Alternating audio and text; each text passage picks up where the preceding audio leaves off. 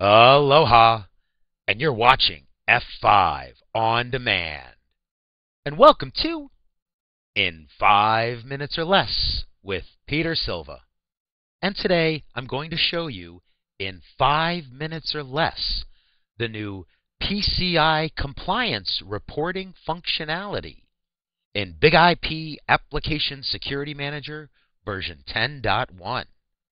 And as always, a special thanks to OnlineStopwatch.com.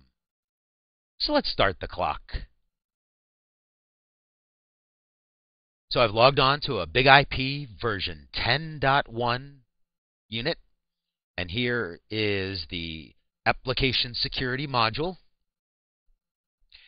And underneath is Web Applications, which is where you want to click. And that'll spawn a new window. And here we have our web applications, and this one right here, the new test class, is the web app that I created. And if we go back to the other screen, all you need to do here is classes under application security, which actually takes you to local traffic profiles. And this is just so you can see where you would create that, and that's where I had created it, just so you know where it is. So now if we go back to the Application Security Manager Web Applications screen, so here they are listed. Now what I want to do is go here to Reporting, and under Reporting there's a new option called PCI Compliance.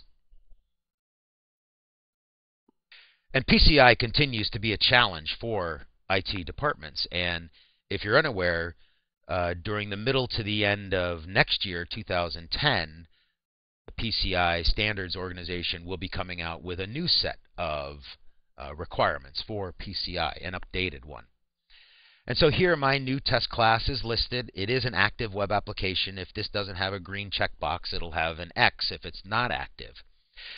And so this screen displays the Application Security PCI Compliance Report for each configured web application. And so you can see at a glance how the report compares to the PCI security criteria.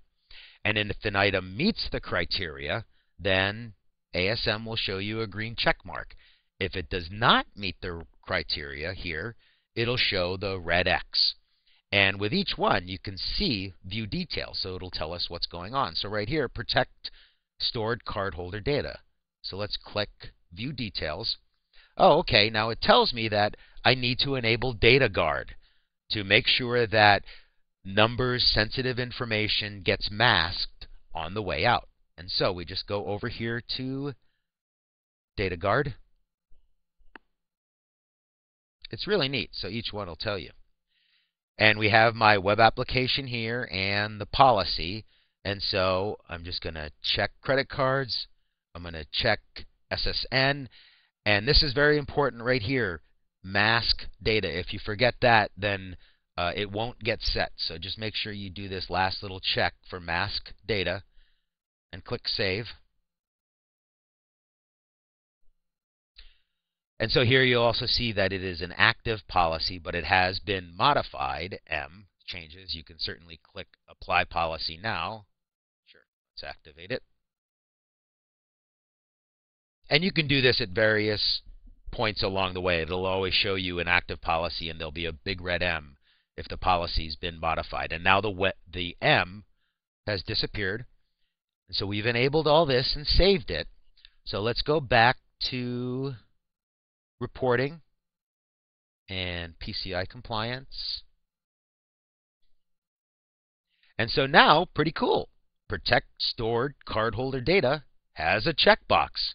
And then you can do that for each of these. And so if you're unsure what you need to do to get into compliance for those particular requirements, Application Security Manager will let you know how to achieve it. So it makes PCI compliance quick and simple. And so there you have it. Back to the regular screen. In 5 minutes or less, the new Big IP Application Security Manager version 10.1 PCI reporting functionality. Hey, thanks for watching.